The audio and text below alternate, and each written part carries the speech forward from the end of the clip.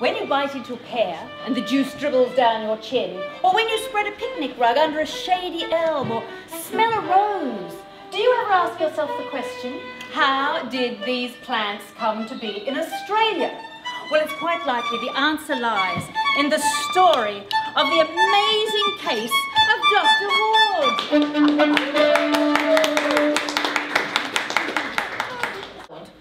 Dr. Ward scratched his head in thought. I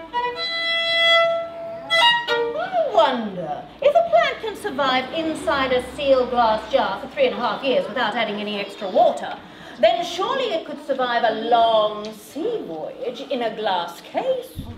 This calls for an experiment. Dr. Ward arranged to have some cases made.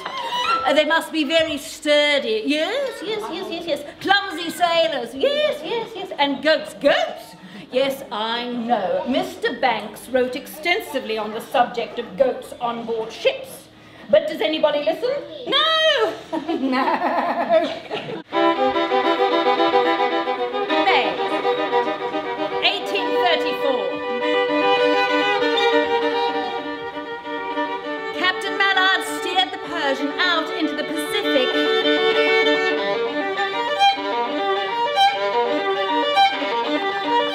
They rounded the Horn.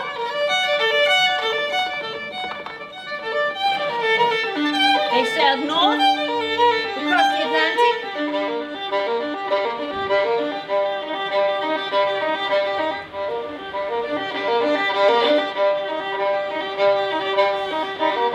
Across the equator.